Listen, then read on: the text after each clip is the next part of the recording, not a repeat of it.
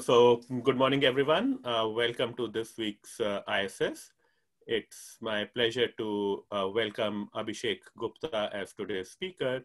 Abhishek is assistant professor at Ohio State University and has done some magnificent work on teams and games with incomplete information, and in recent years has been looking at a rigorous theory for understanding convergence in reinforcement learning.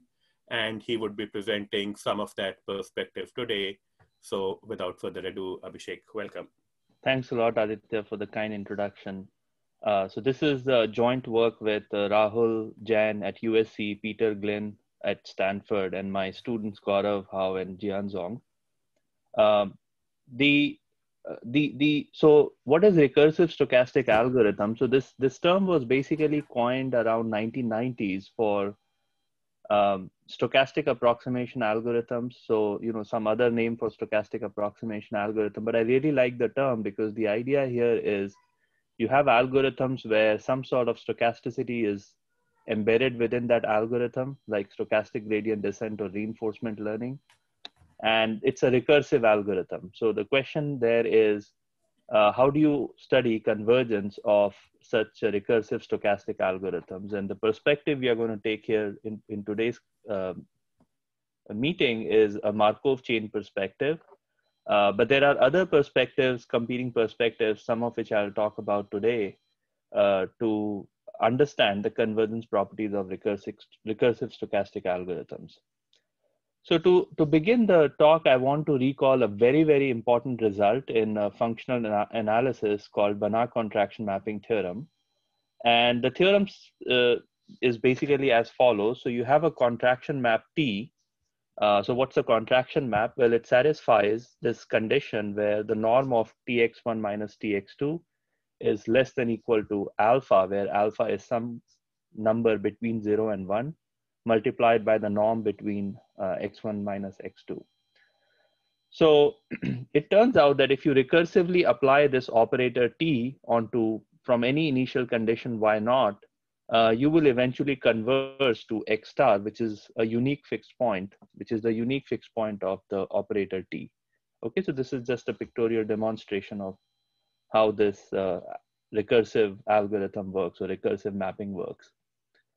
And the proof of this is pretty straightforward. What you need to show is that yk is a Cauchy sequence, and because the Rn is complete, or for that matter, in any complete metric space, you can show that this Cauchy sequence is going to converge, and therefore it will have a fixed point x star. And then there is some argument that allows you to prove that it is actually the only fixed point of the mapping T. So this is pretty straightforward result. I'm pretty sure anyone who has had some exposure to optimization or Markov decision problem or functional analysis has seen this contraction mapping theorem before. So let's look at some examples as applied to optimization and MDPs. So I'm not going to look at examples outside of these two domains in this talk, but certainly the ideas embedded in this talk, as well as ideas related to contraction mapping theorem, are found across different domains within the field of mathematics and applied mathematics.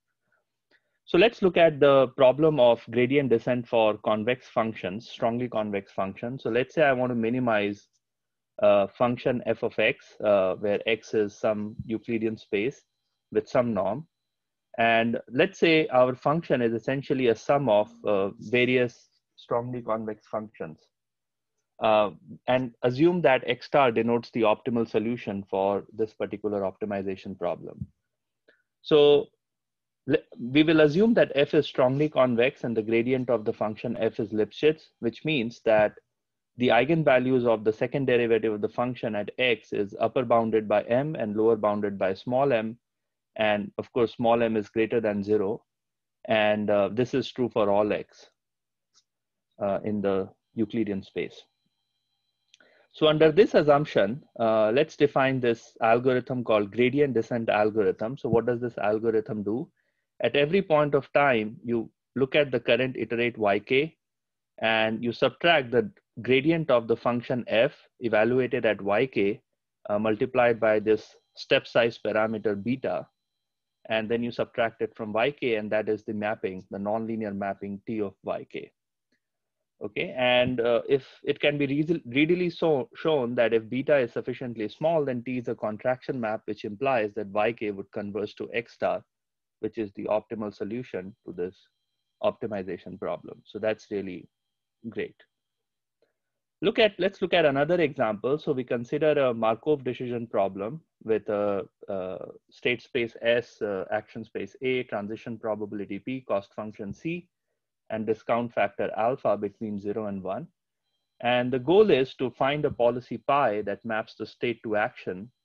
And we want to minimize over all such policies to minimize the expected discounted cost. So this is the discounted cost over the infinite horizon, given that at every point of time t, I'm going to pick a policy. I'm going to pick my action according to this policy pi.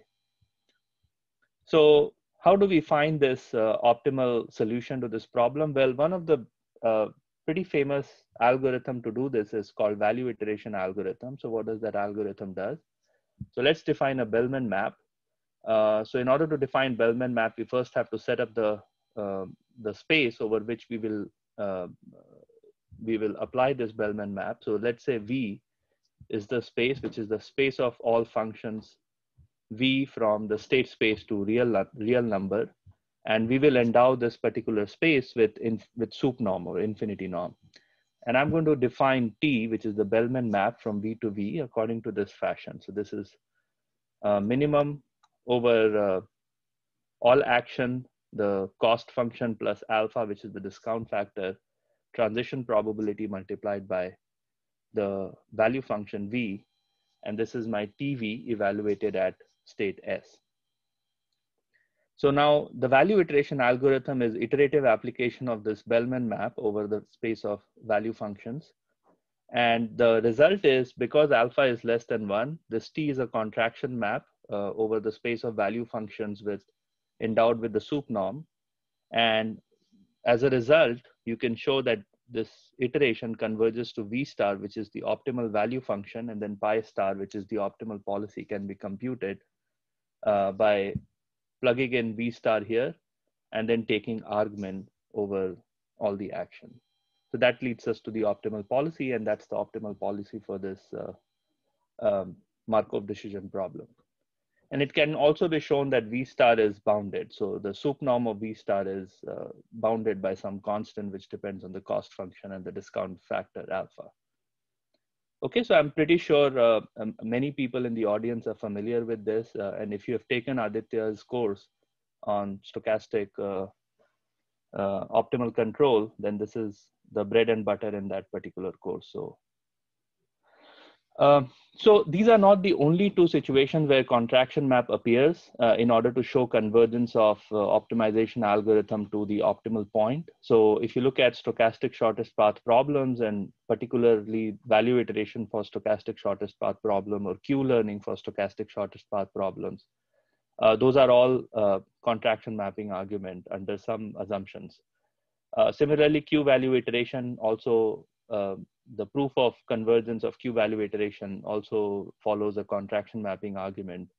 Average cost MDP with unichain assumption and with some other assumptions, you can show that it's also a contraction map over some quotient space. So it's a pretty technical result, but nonetheless, the argument there also comes from contraction mapping theorem. Then Markov games with discounted reward, primal dual optimization algorithms, ADMM, monotone operators, variational inequalities, and so on. You have a whole bunch of algorithms. The proofs of convergence of all those algorithms follows the contraction mapping theorem. So you set up the space over which you are applying the map. You show that the map is contraction, and then the proof of convergence to the optimal point is pretty straightforward and doesn't require much effort, because you leverage the entire tools and functional analysis to do that. And what is cool is it's not just a finite state space setting that you can solve. Like even infinite state space setting or continuous state space setting, you just use contraction mapping and you get the results for all these different problems. So it works all the way from finite dimensional spaces to infinite dimensional spaces. So let's come to the discussion on stochastic recursive algorithm. So remember that in order to compute yk plus 1, we have to apply this operator t k times to, or k plus 1 times to y0. But in data-driven algorithms, you have a lot of data, but t is in general very difficult to evaluate because you'll have to use the entire data set, or you probably may not even have the entire data set at your disposal.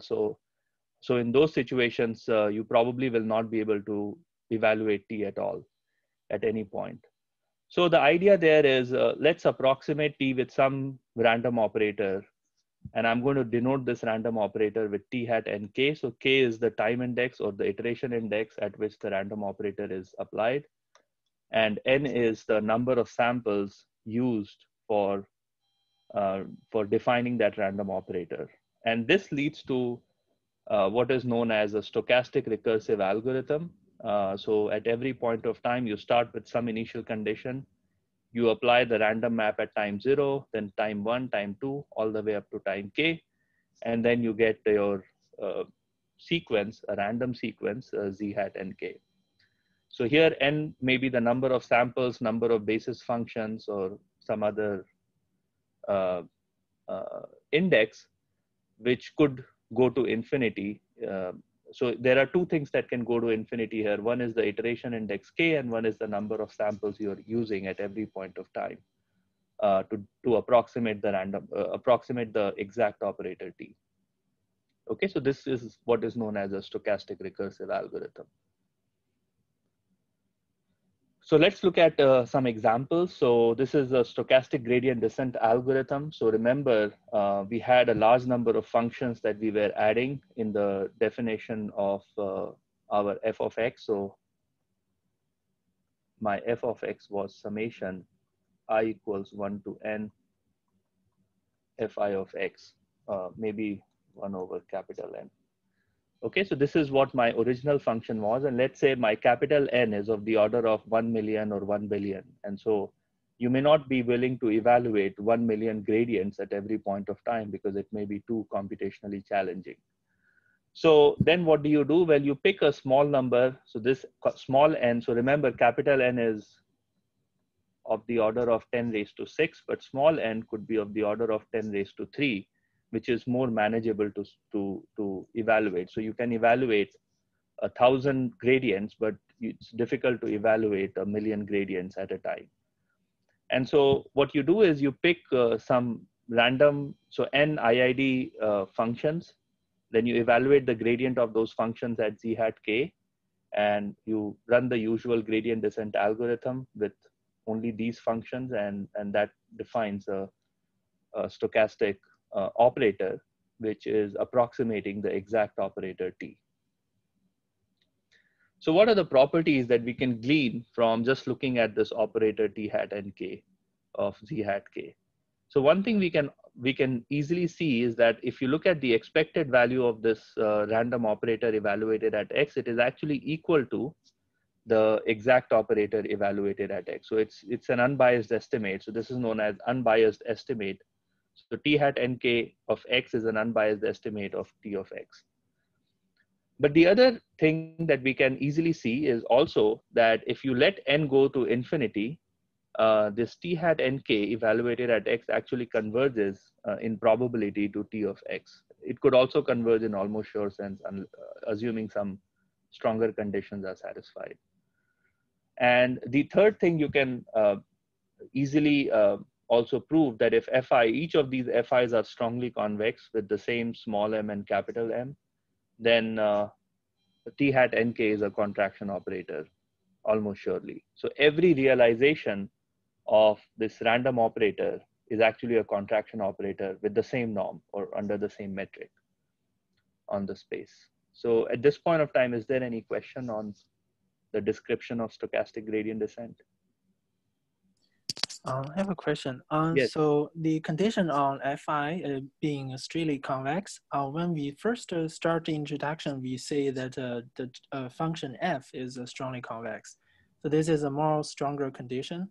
Right. But typically, you know, if you look at some of the optimization or rather machine learning literature, they usually add a strongly convex regularizer to the overall optimization problem, which implies that each of these FIs becomes strongly convex. I see. Oh, thank you. Yeah. Okay. Thanks for the question. So let's move on to the second algorithm, which is what is known as empirical Bellman map. So suppose you don't know the transition matrix P, but you have what is called a generative model, which means you can input S comma A, so a state action pair to that generative model, and it can give you n samples of the next state. So this is the next state. Given the current state is S comma A, this is the samples of the next state, and you can get n such samples from this simulator or a generative model.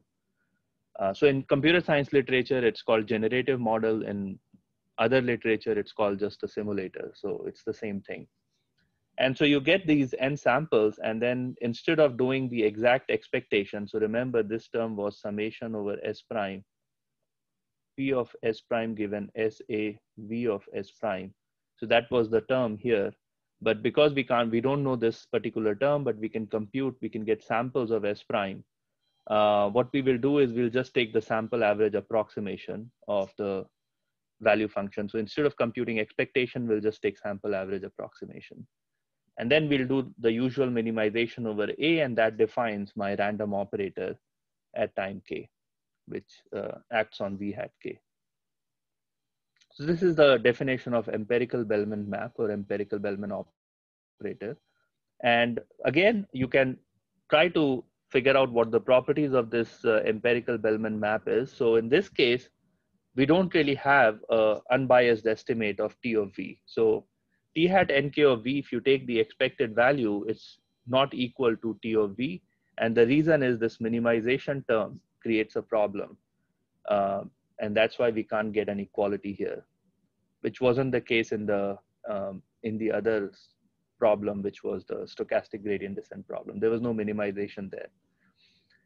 Now, but nonetheless, there is another constraint, or another property that this T hat nk satisfies, which is as n goes to infinity, T hat nkv converges to T of V under pretty mild condition because of the law of large numbers. And then again, alpha is less than 1 because we have a discounted MDP. So every realization of this random operator is a contraction operator. Okay, so that's the so there are two conditions, which is this particular condition and this condition, which is satisfied by both the stochastic gradient descent as well as the empirical value iteration algorithm. So this is the empirical value iteration algorithm, EVI.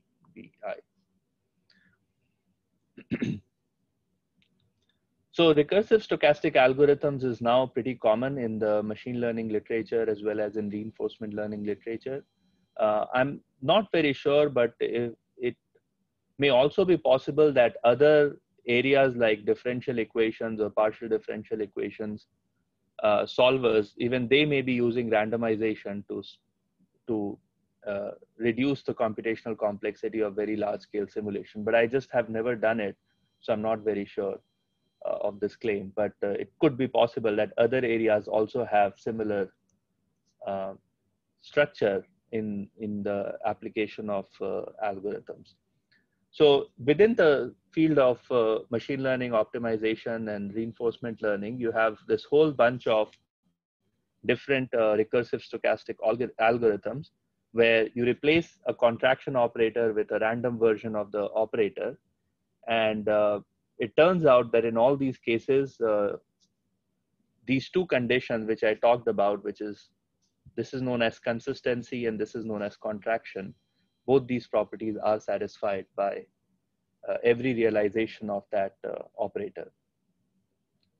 And the goal of our research, and this has been going on for last 5 years and it's still continuing, there are still some fundamental issues that we are addressing in this class of such algorithms.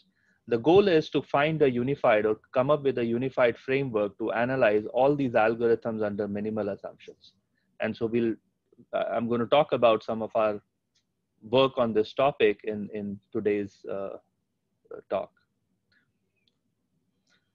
So what are the existing approaches for demonstrating convergence? So of course, this is a Markov chain, so you can't really get convergence to a specific point, but what you can get is a concentration bound. So perhaps this Markov chain is going all over the place in the space, and then it gets to the optimal point and then is just doing a random walk around the optimal point. So that's the kind of result we would like to get, the concentration result for such class of algorithms. So there are essentially two approaches that are widely deployed for demonstrating convergence of such algorithms. And again, by convergence, I mean the concentration result, not necessarily convergence to a specific point. So if you look at the first method, which employs either ODE or super martingale approach, this is quite common in stochastic approximation algorithms literature. And it provides asymptotic concentration guarantees, but it does not really extend to infinite dimensional spaces. So that's a drawback of this ODE or super martingale approach. So I'm not even sure what would an ODE in a complete metric space would look like. So it just does not really extend to infinite dimensional spaces. And that's a big drawback, in my opinion, of this ODE or super martingale approach. The second approach is the Foster-Lyapunov approach, which is widely used in Markov chain problems, where the goal is to construct a coercive Lyapunov function. So what is a coercive Lyapunov function? We would like v of x less than equal to c. So x such that v of x is less than equal to c. This needs to be a compact set for every real number c. Okay, and that's called a coercive function. So v is a coercive function if it satisfies this assumption. And we need to construct a coercive Lyapunov function, and then assuming that you can get negative drift and so on, it can yield the existence of invariant measure, but it can't still get you the concentration result you want. So just because a Markov chain admits an invariant measure doesn't necessarily imply that there is a concentration around x star, or the optimal solution, which is what we are interested in. So that is the third approach that we are trying to develop, which is actually not new approach. It's called iterated random operators approach. So it has been through a lot of different names in the literature. So iterated random operators is one name. Iterated function system is another name. So these are the two names that I have encountered, but there are also perhaps other names used back in 1960s and 70s. So it's truly like something that was started in 60s and 70s to understand the usual regression algorithms. But then later on, it branched out to other areas of mathematics. And now we are bringing it back. We are trying to bring it back to the table for machine learning and reinforcement learning problems. So it turns out that if we look at the iterated random operators approach, we can get convergence result in infinite dimensional spaces without any problem. And as we will soon see, we don't really need to construct any coercive Lyapunov function. So, and also we don't quite care about the existence of invariant measure. What we care about is the concentration result, and we will get the concentration result as well. So it's just pretty cool approach, in my opinion, for getting the concentration result all the way from finite dimensional spaces to infinite dimensional spaces. And let's look at what are the basic ingredients for getting this convergence result. So we talked about the stochastic gradient descent and empirical value iteration, and these are the two operators which we had discussed. What we realized through our discussion earlier is the first thing, every realization of this random operator is actually a contraction map. So that's the first common structure we have seen in those two algorithms. And the second common structure we had identified is that it has the consistency property, which means that as n goes to infinity, my t hat nk evaluated at x converges to t of x with probability 1. This is because of the law of large numbers. And it turns out that we'll actually need a somewhat weaker condition for the result that we would like to talk about, or that we would prove in a bit, which is we just require consistency at the optimal solution. So we require t hat nk of x star to converge to t of x star as n goes to infinity. So assuming that these two conditions are satisfied, this is what the main result of the today's talk is, which is if X is a complete metric space, then these two assumptions plus some little extra, which is not really problematic assumption, would imply the following. For large n, the lim sup over k goes to infinity. So as the iteration grows to infinity, my z hat nk minus x star, the norm of it, is greater than fc, some c greater than 0, is less than equal to delta. So we get concentration with high probability result, assuming n is sufficiently large, and you run your iterations for infinite number of steps. So any question at this point of time for? So Abhishek, are you assuming that the operator at iteration k is independent across iteration, or Yes, these yes, can be sorry. dependent? Yes, yes, it is independent. It is independent. Sorry, I didn't mention it before, but these are independent across k. So if I'm thinking of sort of variants of EVI where, say, we have a data set collected from real world experience, right, and at every step we build upon that data set, can the methods that you are developing use to prove convergence of those types of like offline RL algorithms as well? No, actually, that's the biggest drawback. So it requires regeneration. At least the theoretical part requires regeneration of sample at every point of time. I don't have the practical experience in offline RL to comment whether these algorithms work well in those settings or not. Okay, thanks. So it requires a generative model. So you should be able to get independent samples from the past.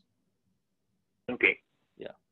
So that is one of the drawbacks of this approach, which we are not able to address currently, which is how do you use importance sampling so that you could reuse past samples at a future time step. So that is definitely useful for sample efficiency, and a lot of people have developed such algorithms in the past.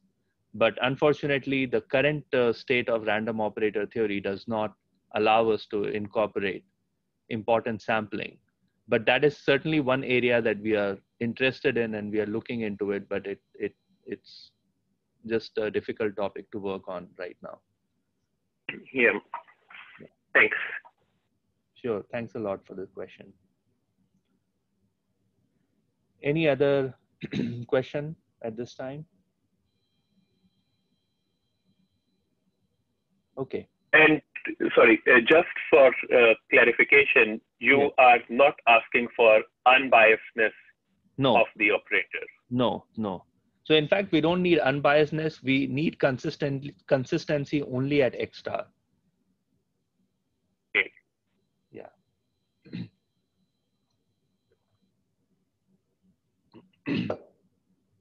Okay. So 3 questions that we will address in today's talk. The first one is the concentration result that we just talked about. The second result we will talk about is convergence of trajectory, which is also a pretty cool, it has a pretty cool interpretation, which I'll talk about. So as n goes to infinity, how does this entire trajectory converge to the trajectory of the original operator? And then we'll talk about variance reduced version of these algorithms. So let's look at probabilistic contraction analysis. So we call it probabilistic contraction analysis approach. So which is parallel to the Foster-Lyapunov approach and the ODE or super martingale approach. So here is a picture. So this is my complete metric space X, and I start with some initial condition, and if I apply so this is my X naught. So I'm starting with the same initial condition as I would for a deterministic operator. And this green path is what I would take to converge to X star if I were using the exact operator t. But because we can't compute the exact operator t at every point of time, we will use the random operator, and we will go from this point to this point, this point, this point, this point, and so on. And then eventually we will sort of converge in this area and do a random walk. That's what we want to prove. Okay, so let's look at the error. So what we want to understand is how does the error evolve in this particular problem. So here is my iterate at time k. This is my iterate at time k plus 1. So this is equal to z hat and k plus 1. And this is my error at time k. This is my error at time k plus 1. Okay, and I somehow want to bound this particular error given this error. Okay, so I'm going to use, there are two things that we have. One is the consistency at x star, and the other one is contraction of, almost sure contraction of t hat and k. So let's use those two properties. So this is the contraction coefficient of t hat and k, which gets multiplied to the error at time k.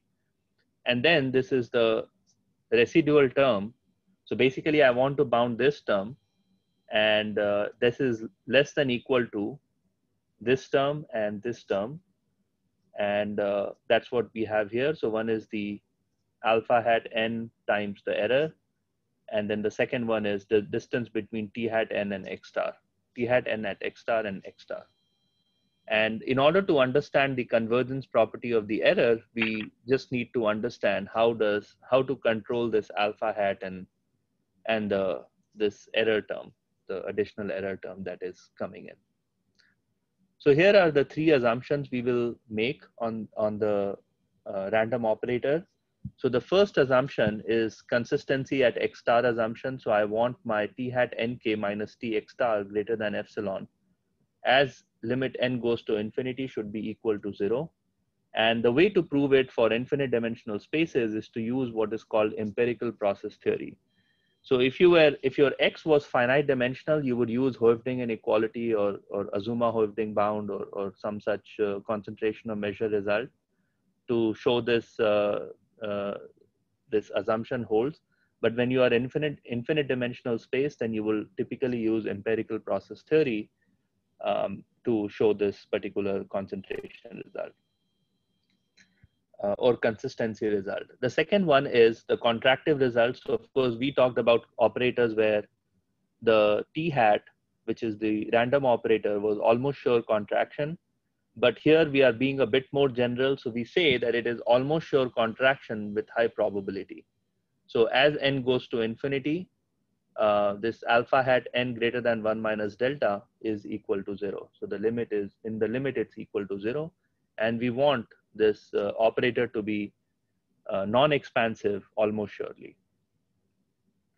And then this is the third extra result, the extra assumption we need, which is if I look at the difference between t hat nk x star, and remember x star is the fixed point of t, so this is actually equal to x star itself.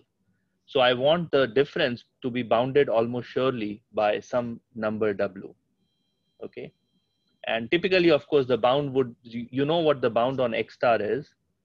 So it probably is not very large, and therefore the difference between them also cannot be very large, almost surely.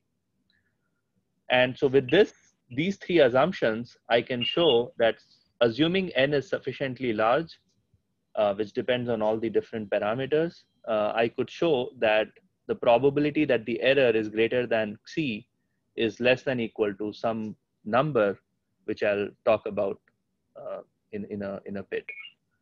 And the idea is as n goes to infinity, this p here will go to 1, and therefore we will get the concentration result we need for n going to infinity.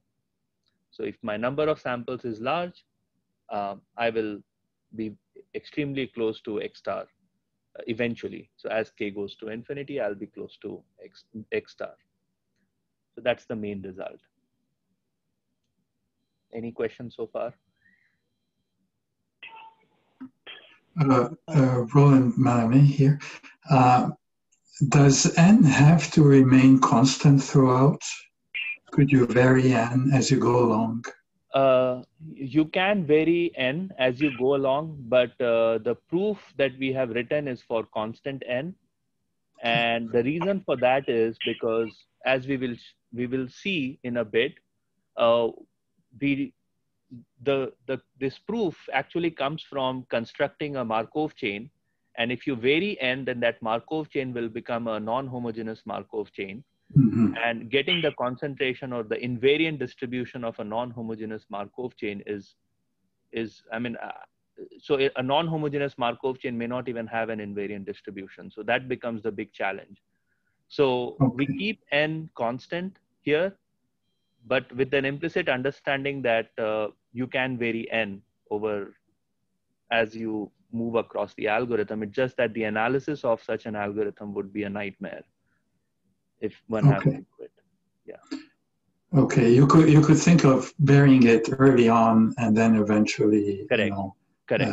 settle Yeah. down. Okay. That's right. That's right. That's right. That's how I would think about it if I have to do an analysis. Okay. Thanks. Thanks.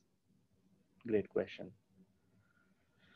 So let's look at the proof of how we get to the result. It's just a 2-slide proof. So the idea is we have a stochastic process, which is the error process. It's a stochastic process. It's not a Markov chain, but we want to get the concentration result for this Markov chain.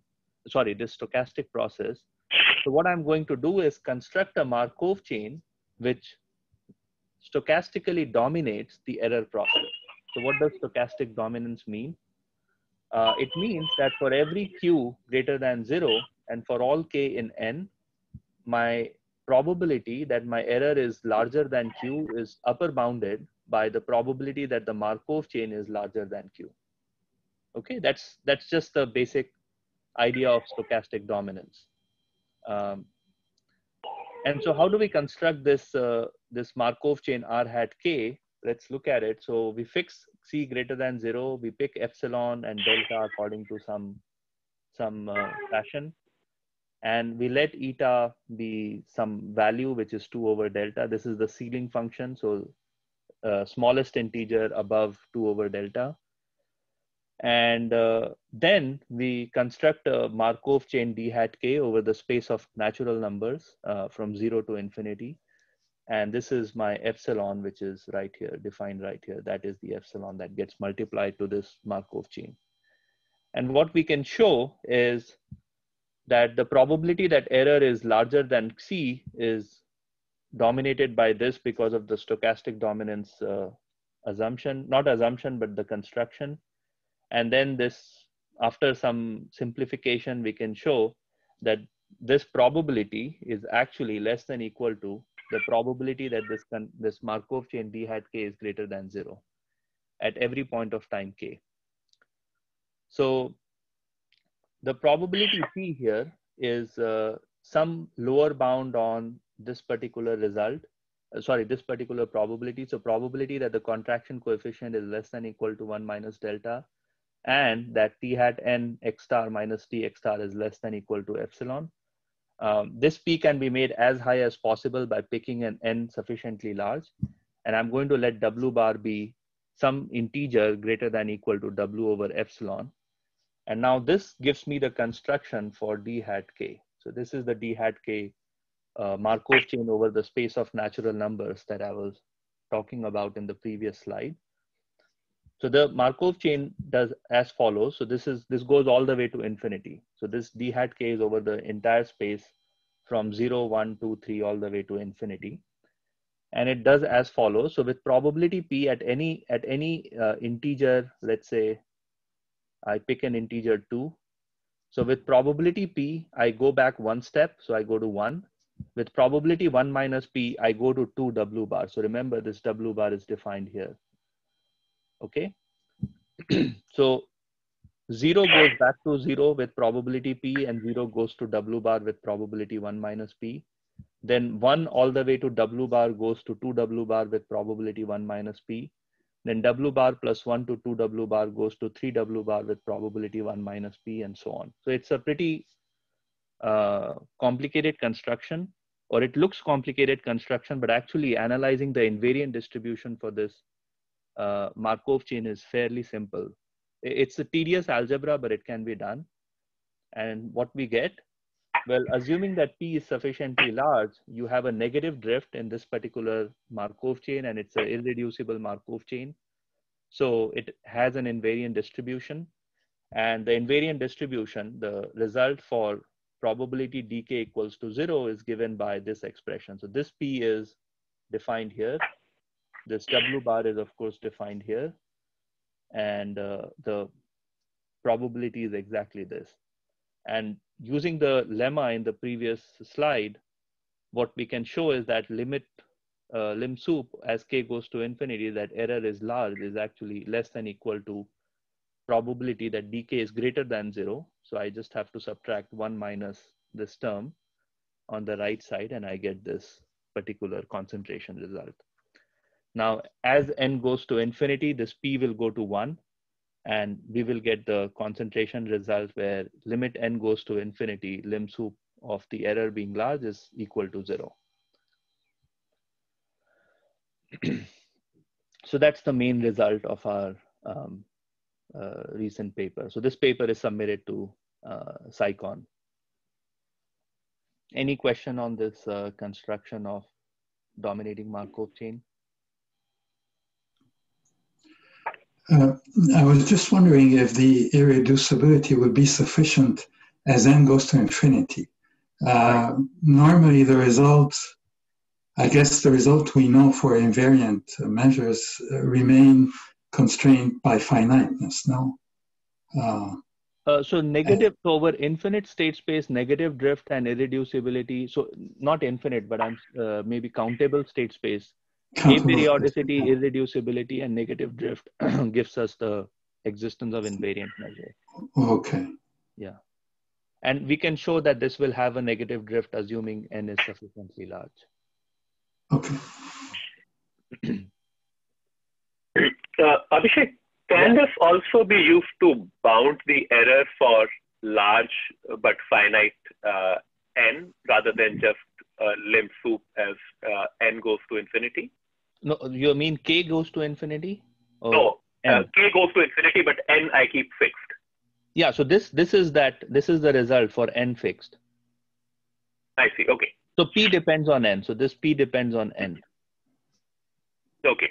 You know, p is a function of epsilon, delta, and n. So you can make epsilon and delta large, or whatever. You can make c large and appropriately pick epsilon and delta such that p is as high as possible. Okay. I think the other question you may be wondering about is what happens when k is finite, and that's a problem because for uncountable state space, countable state space, it's not clear what the mixing time of the Markov chain is going to be. So I can't give a result for finite k, but I can give a result for finite n. I see. Yeah.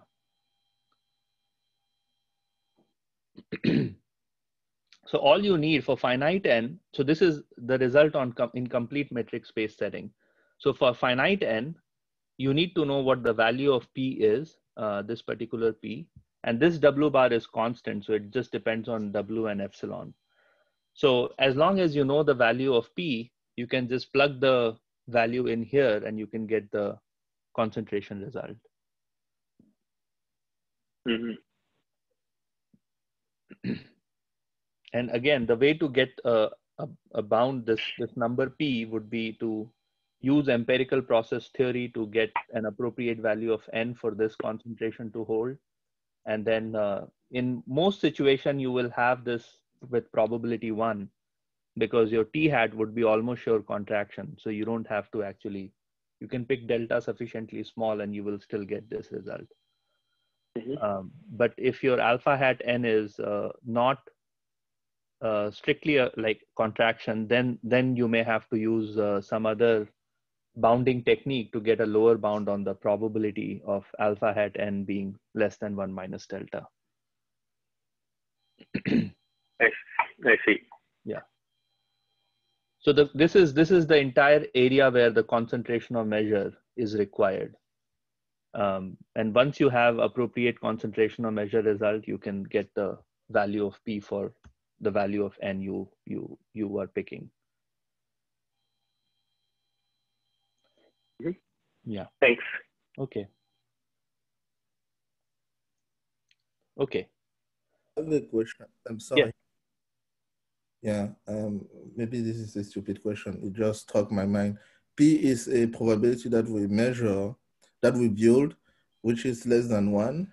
And W is a fixed number. Y epsilon can be taken as small as we want, right? Right. So normally this W bar is growing to infinity. So maybe I'm confused. Why is P to the power W bar not converging to 1? Oh, you said it converges to 0 or 1. So P would so as N goes to infinity, P would converge to 1. And this 1 minus 1 will be equal to 0. So this whole term on the right side will be 0 as N goes to infinity. Oh, so the convergence happens at epsilon fixed. So I fixed for fixed, you fixed C, and therefore everything else gets fixed. So delta and epsilon and all the other things get fixed. Okay, thank you. Yeah. So if you make C smaller, of course your N is going to blow up. Yeah. Okay, sorry. Maybe another question then that I had like that. The two conditions that you have, I mean, there were 3 conditions here with the boundedness, but there are 2 main conditions. Right. Which like there is like a contraction term, which is like a stability result, and a consistency condition. There is something called Lax-Milgram theorem, which tells you something like when you, in convergence of finite difference methods, which tells you that whenever you have stability and consistency of the scheme, you have convergence. Right. So I was wondering if this technique is related to that in some way or not at all. So I think you have got it right. So there is stability because of this, and there is consistency because of this. And what we are basically saying is, as long as you have stability and consistency at X star, you have the concentration around X star. Okay. That's the main. Actually, I like this message. So stability plus consistency gives you concentration. That's pretty much. Yes, I do agree that there is a bounded difference assumption, but I don't seem to find a situation where this condition will not hold. Thank you. Yeah.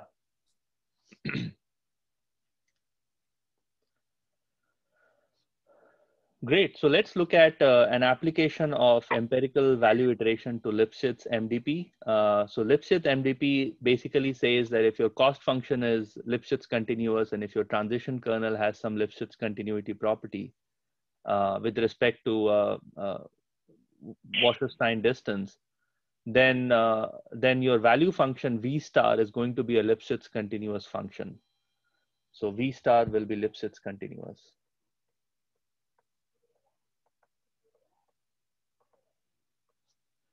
Okay, so this type of algorithm, this kind of algorithm was actually studied in great detail in Munoz and Sepeshwari. I think this is an excellent paper to read, and I would highly encourage anyone who's interested in empirical value iteration to actually go and read this paper. I really love this paper. And so anyway, so the idea here is you have an empirical operator, which is defined over all the states S. And now it could be it is an uncountable set of states S. And then you have a projection operator where what you do is you sample the states and you sample the corresponding value function, and then you do some function fitting. So project the V tilde N to some appropriate function space, and you get V hat N of K plus 1. Okay, so there are 2 steps involved in this class of problems. One is the empirical evaluation, and the other one is projection to a function space. So let's consider the Lipschitz MDP, where V star is a Lipschitz continuous function, and define my T hat Nk, which is a composition of the projection operator at time k and the empirical operator at time k, empirical Bellman operator at time k. So if the projection operator maps the measurable functions to Lipschitz function and is non-expansive in sup norm, and there are quite a few function approximating classes which satisfies this property. So it will map to a Lipschitz continuous function, and it will be non-expansive in sup norm. So one is this condition, and the second is consistency condition, which is as you let n go to infinity, if you pick large number of samples of this function and you try to fit it at v star, you will basically get the concentration bound. So the projection as n goes to infinity of v star minus v star should be close to epsilon with high probability for n very large. So if these two conditions are satisfied, and again, there are ample number of function approximating classes which satisfies these two conditions, particularly non-parametric function approximators, then we will have the error result that we need. That is, v hat nk minus v star will be close to, which will be less than epsilon with high probability for n sufficiently large. Okay, so here n is being used at two places. So you have n here, which is the empirical evaluation situation, and you have n here in the projection operator because you are picking n samples of the state in order to do the function fitting. So of course, these two n could be different, but then you can re-index the entire algorithm with respect to a single n, and you can get the same result in that situation. Okay, so this result was of course proven in Munoz and Shepeshwari's paper for exactly the same setting that I'm discussing. But of course, in our case, getting to this result was very easy because we just had to invoke our original result that we just proved. Whereas in their case, they had to come up with very complicated concentration bounds in order to prove this result. So we are able to get it with much less effort because of the fact that we have this big hammer with us for solving such problems. Okay, so how am I doing on time? Okay, seems we have some time. Oh, actually, yeah. No, we don't have time. Sorry. So maybe we are a bit. I had mentioned in my email, we are a bit lax about time. So if you need to go over a few minutes, that's okay. Oh, I see. Well, you know, the second result, let me go over the rest of the result pretty quickly. It's not going to take much time. So the second result is as follows. So let's consider the problem of the exact trajectory, which is this trajectory, and the random trajectory, which is this trajectory. Okay. And the question that I had always asked myself a long time back is how does these two trajectories differ over the entire, like this k, which is the iteration index. So let's look at an example, which is this example of stochastic gradient descent for logistic regression. So we are just doing classification between 0 and 1 given the image using some logistic regression function. And let's consider this stochastic gradient descent and the exact gradient descent. So remember, t raised to k x naught equals to yk. This is the exact gradient descent, and this is the stochastic gradient descent. And let's look at the difference, the 2 norm between the difference for all k. So this is k on the x-axis and the 2 norm of the difference in the y-axis. And what do we observe? So there are two trends we observe as we increase the batch size. So first, for a fixed batch size, there is this region, and the error is always within this region, well, with high probability. Okay, now what happens to this when I increase the batch size? Well, it's 0.04 here, but it becomes 0.03 here.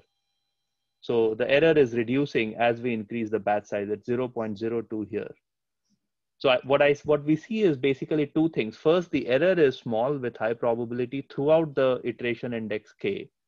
That's number one. And number two, we see that as we increase the batch size, the error goes to 0, the error between the exact trajectory and the random trajectory or the Markov chain. So I was quite intrigued by this phenomena, and I would see it in every talk, and I didn't have a satisfactory explanation. So I started investigating what exactly is happening here. And we see the same thing with Poisson regression, and we have the same trend here. So it turns out that this result actually holds for infinite dimensional spaces, which is actually quite surprising. So what's the assumption here? So the assumption is, let's say your X is a complete metric space. We actually need it to be separable metric space, so it has to be Polish. We pick a compact set K in this set X, and we pick a point X in that. So I want my T hat, NK, and T to be within epsilon with high probability. So that's this assumption here. So for every compact set K, for epsilon delta greater than 0, there exists an N such that for all N greater than equal to N, the probability that T hat, NKX, and TX is far away is very, very small. So under this assumption, let's consider mu n to be the distribution of the entire random trajectory and psi to be a Dirac mass over the exact trajectory.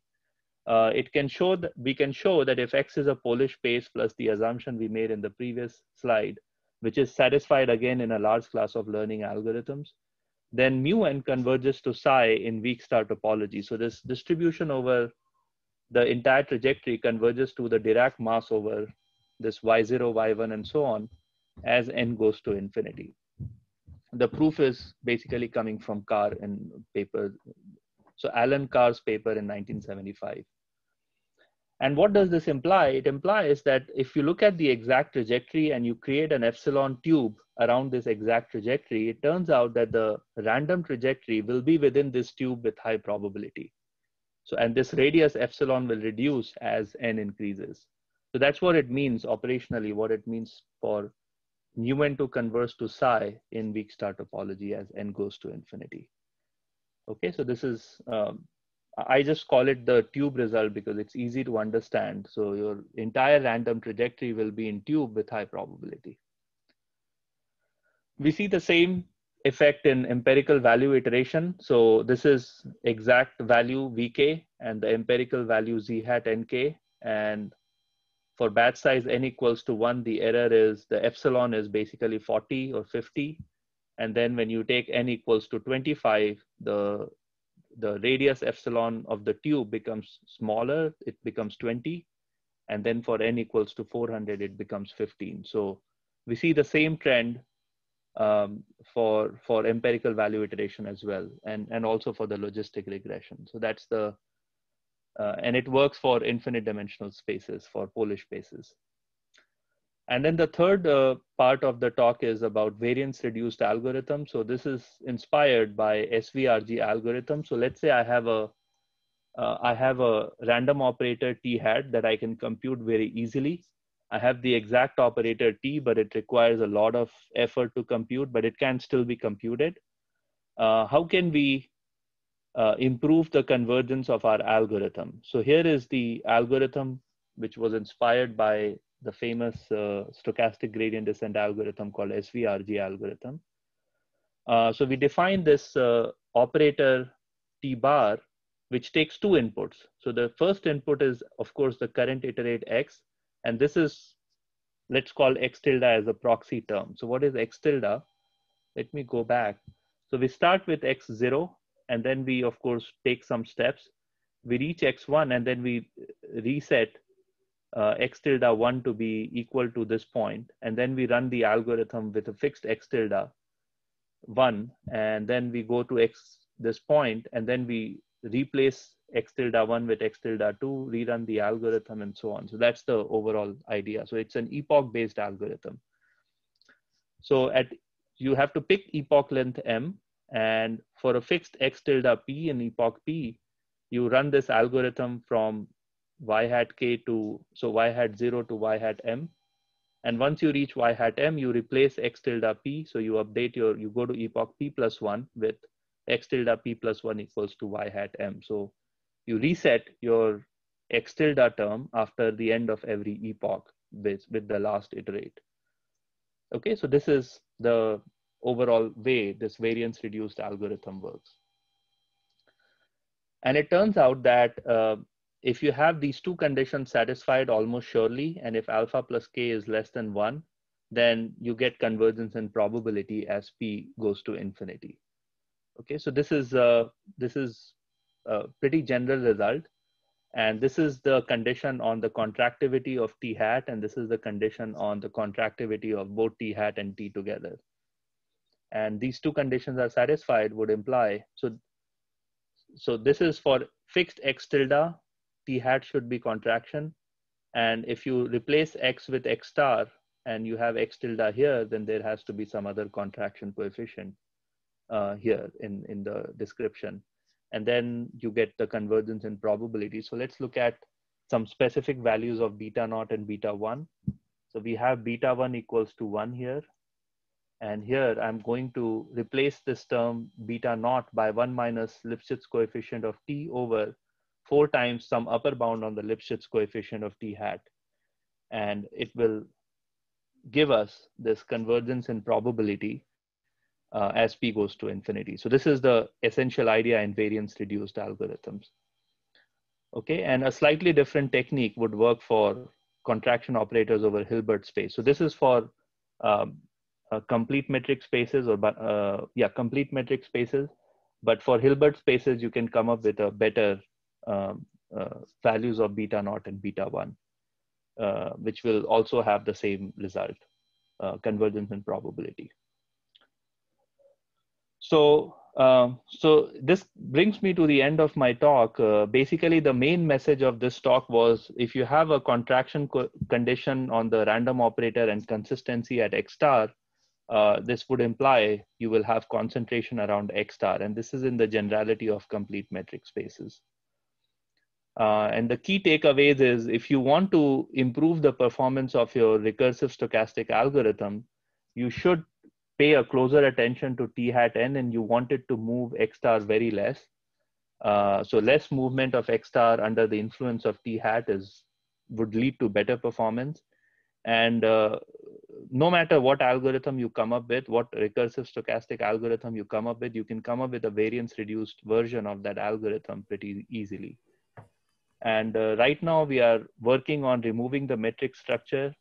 So looking at divergence, more general divergence functions over the spaces. And we want to remove the contraction mapping assumption as well. And we'll see how far we can go with this sort of setup. So thank you for your attention, and I'll be happy to take any questions. Thanks a lot, Abhishek, for this wonderful talk. And we can take some questions. Sure.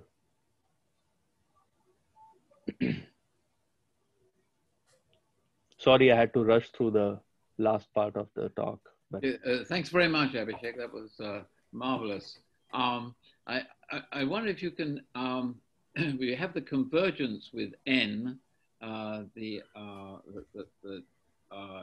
all the results, but I wondered if you could just give are there estimates dependent on little n of the accuracy of the results, or the rates of convergence in little n? Maybe you mentioned that, maybe I missed it. So I think there are two excellent points there. So the one is just the concentration result. So the concentration result is embedded in this expression for a fixed n. But the other part, which is the rate of convergence result, that is actually a big problem for countable state space Markov chain. So the issue with countable state space Markov chain is you don't quite know how quickly you will converge to the invariant distribution. So you know that eventually there is an invariant distribution of this Markov chain, and you will converge to that unique invariant measure. But how fast you will converge to that invariant measure is not known. However, in the paper, we have a result that we assume if X is a bounded metric space, so X is bounded, in that case, you can actually get the convergence result for finite K as well, because in that situation, your dominating Markov chain is actually a finite state Markov chain because your X is bounded, so you can't go all the way to infinity. And in that situation, the mixing time is well known for the Markov chain, and you can actually get the convergence result for finite K as well.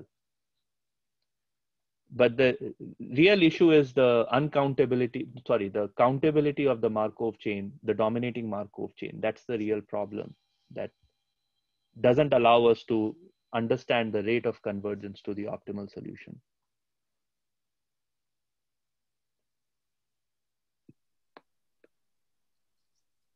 Thanks, Peter, for this wonderful question. So maybe I have one more question. Sure. There is this part of the talk, maybe it's the second part, where you are trying to approach to relate the closeness of paths. Right. And maybe there is an assumption. There's further. Yeah. Backwards. Yeah. The tube one. The tube. Figure. Okay. Yes. Okay. So there is an assumption that I did not see, and which is not clear to me. Why will it be that when I have the exact operator T, and that I'm running out the contraction algorithm, the Picard iteration, the iteration to converge, why would it be that the path is unique?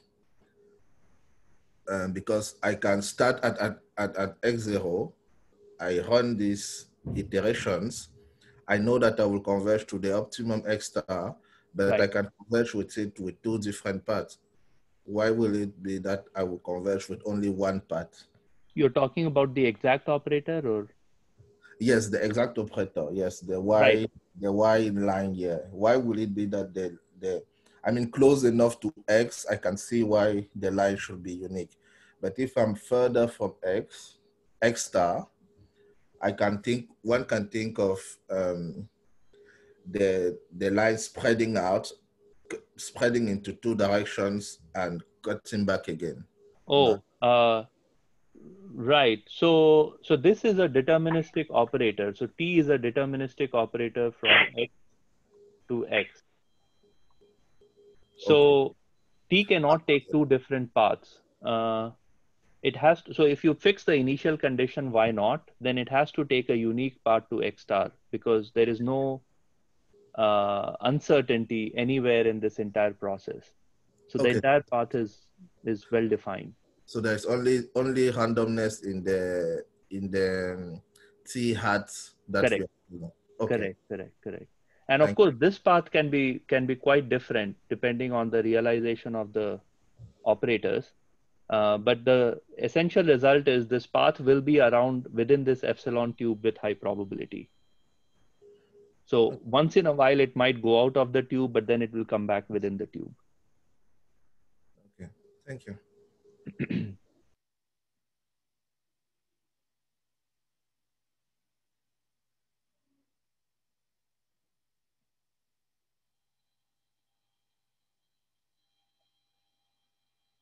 Are there other questions?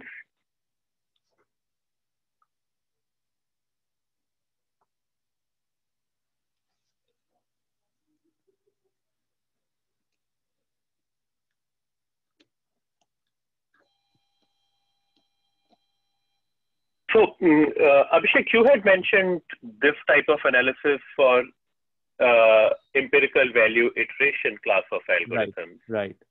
Can it also be used for either empirical policy evaluation, policy iteration, or something like policy gradient algorithms to prove their convergence as well? Right. So that's actually a good point. So for policy gradient, I haven't given it a thought yet. Well, I want to give it a thought, but I don't have enough time to give it a thought. But for the policy evaluation, it can be done. So for instance, if you look at the exact operator of TD lambda, even in the function space, it is actually a contraction operator argument. So, So therefore, if you have the empirical version of TD lambda algorithm, you can just use this result to get the concentration result you want in the infinite dimensional case as well. So policy evaluation will definitely work. Now, policy gradient, I'm not quite sure if the exact operator of policy gradient, looking at it, which maps a function to a function. So it has to be in the space of policy function space. So what is not clear to me is whether the exact operator is a contraction operator or not. But if let's say you come back and say, here is the condition under which the policy gradient method, the exact policy gradient method is actually a contraction operator, I think then our approach will be very much applicable in that situation. Okay, in the original papers, I don't think the policy gradient proof uses any contraction theory argument, but some of the recent papers make an assumption that the gradient is Lipschitz and has a bounded Lipschitz constant, and use that to prove certain things, and that looks very similar to sort of the first example that you had given for stochastic gradient descent. Right. So I think there are two gradients, two Lipschitz conditions that people may be talking about. So one is my J, which is, or maybe value function V. So I have this value function V, which is a function of pi, which is my policy, right? So you can talk about two gradients. One is gradient with respect to policy pi of V pi. And the other is my pi is parameterized by theta. So I'm basically saying V of pi theta, and I'm taking my gradient with respect to theta of pi theta. And I think the Lipschitz condition you are talking about is basically this is Lipschitz with respect to theta. But what I am referring to is this particular. So what I'm referring to is pi k plus 1 equals to pi k minus beta. What I'm referring to is whether this map is a contraction map or not. I see. Yeah. So if this map is a contraction map, then you can apply our result without any problem.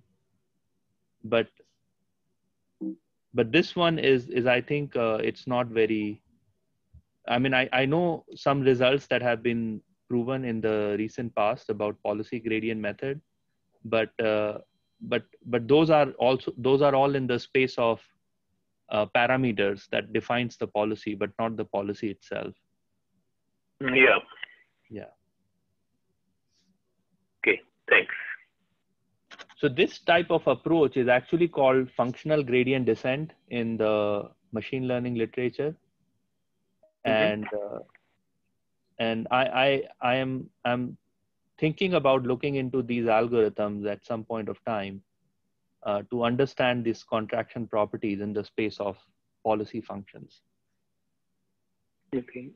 The real challenge there is to come up with the metric over the space of policies which will render these operators to be a contraction operator. So at this point of time, it's not clear to me what those metrics should be on the space of policy functions.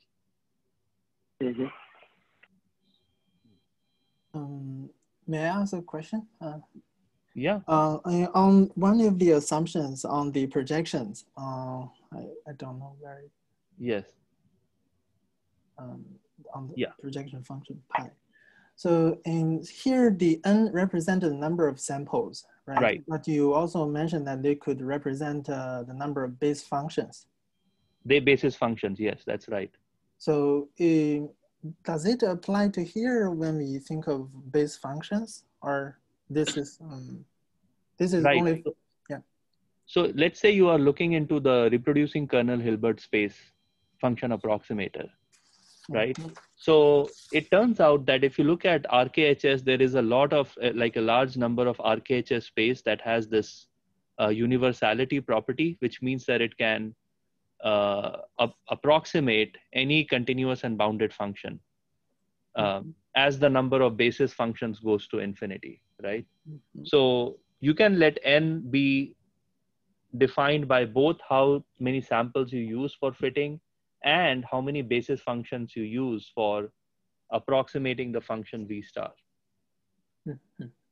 right? And you can let n go to infinity for both these things together.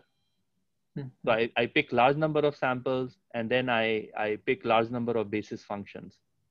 And that will satisfy this consistency assumption that we require on the projection operator. Thank you. What is more important and what is problematic typically in these situations is not the second part, which is rather easy to prove because of Weierstrass approximation theorem. The real problem is basically proving that this pi hat n would be non-expansive in sup norm or some other norm. So this projection, I'm actually dealing with this problem for over a couple of weeks now, where I'm just not able to understand whether projection in general would be non-expansive or not. Thank you. Thank you for the answer. And if anyone knows a good reference on this topic, please do let me know, because I've spent too much time proving this non-expansiveness in general setting.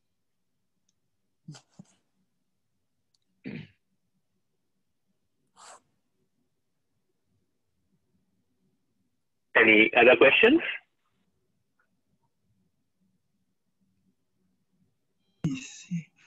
I was wondering if the invariant measure approach would work if you could add variance bounds, let's say, on that invariant measure.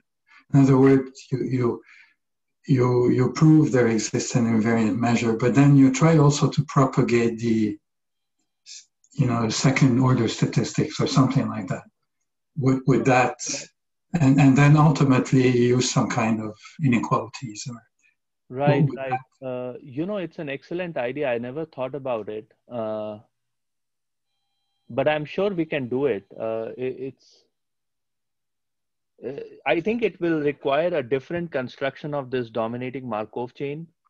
But if we have the second, like maybe mean square error or something, some information about the mean square error, we could use Markov's inequality to come up with a better dominating Markov chain and allow it to converge much faster, at least in theory. Like what do I mean by converge much faster? We can get a stochastic dominance argument saying that, look, we earlier said this is the convergence speed, but actually it's much faster than that. Because of the second order terms. But yes, I think that's a great idea. I think we should try it at some point of time. It can be done, I think, easily. Oh, great. Yeah. Thanks.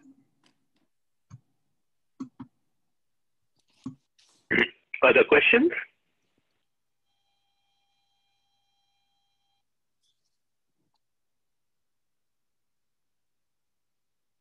All right, if not, then let's thank Abhishek once again for this really wonderful talk.